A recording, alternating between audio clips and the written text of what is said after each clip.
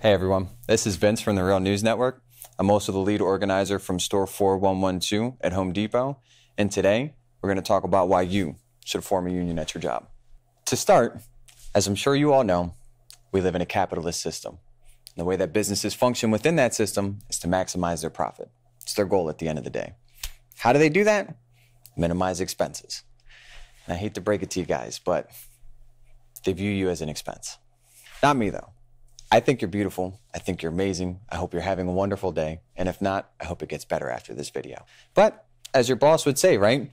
It's not personal. It's just business. Well, what I'm imploring you guys to do is to reflect that same exact attitude towards them, right? Because in the end, generally what you want, it's not going to be in their best interest. So I would say, hey, boss, it's not personal. It's just business. Me and my coworkers got to get together real quick. Because at the end of the day, you can either hope that they give you what you worked for and earned, or you can fight for it and take it. To continue, the workplace is always changing. Roles are always expanding. The paychecks don't. Doesn't make sense. Anyway, without a union, you don't have the ability to change that. Shoot, I know from talking to some homies at Home Depot, as well as reflecting on some of my own experiences, you would go from having 3 coworkers in a department to somehow covering 3 departments by yourself. And look, this isn't even just for the workers on this one. This is for you customers too. You know, when you walk in and you say, damn, where's everybody at? Can't get any help. Remember what I was saying before about maximizing profit and minimizing expenses? Another way you could look at it is they're going to maximize your stress, minimize your experience. That's how they get to walk away with the bag. Something else to consider on why you should organize. You guys may have heard, right now, UPS workers are getting ready to go on strike. And Carol Tomei and her goons pooping their pants right now. Why? Think about it. 340,000 workers getting ready to go on strike in the logistics industry. It's going to cost them billions of dollars. You know what they call that where I come from? Power. La fuerza. That, my friends, is power. But it can only be garnered through organizing. So, if you want to be able to have that kind of power, consider organizing.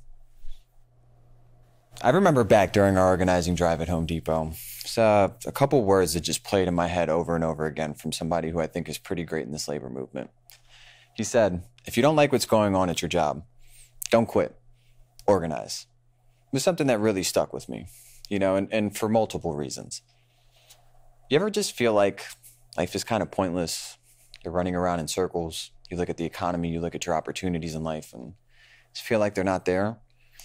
Do you ever feel like you want to just do something that's bigger than yourself, that you can feel good about, that you know when you went into an environment, you left it much better than when you first got there?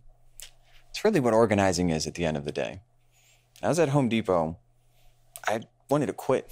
I wanted to leave, you know, but I heard Chris say those words, and they really, really stuck with me because it just kind of hit me. You guys, just like myself, I'm sure, grew up watching superhero movies, watching Disney movies, watching movies where people did great and extraordinary and amazing things. And a lot of times in life, we get so enamored with those things because we feel we don't have opportunities to live those values. Well, something I got to find out, I'll be honest, it was a hard time. Definitely was a great time. Something that allows you to do that is organizing. You're fighting for something bigger than yourself. That's your opportunity to be Wonder Woman or Spider-Man or Batman or whoever the hell it is that you love, Luke Skywalker, whatever it might be. Like, that's your chance to do it. That's your chance to fight for something bigger than yourself. And the other thing that's pretty freaking awesome about organizing, you see all these problems in the economy, you see how jobs are dead end, how they suck, how you got incompetent people running the place, all that stuff. Guess what can fix that? Organizing. Because in the end, organizing is this. It's you and your coworkers getting together and taking all the best parts of yourself that you have to offer, making that place a little bit better. And it doesn't just make it better for you, it makes it better for the next group of people coming along. So that hopefully, one day, we can actually have an economy that works for everyone. Hope you guys enjoyed the video. I really enjoyed making it. Till next time, see y'all later.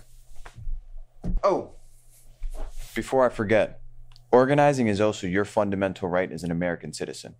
Google it. Check it out. Only you and your coworkers can stop workplace exploitation. All right, seriously, goodbye.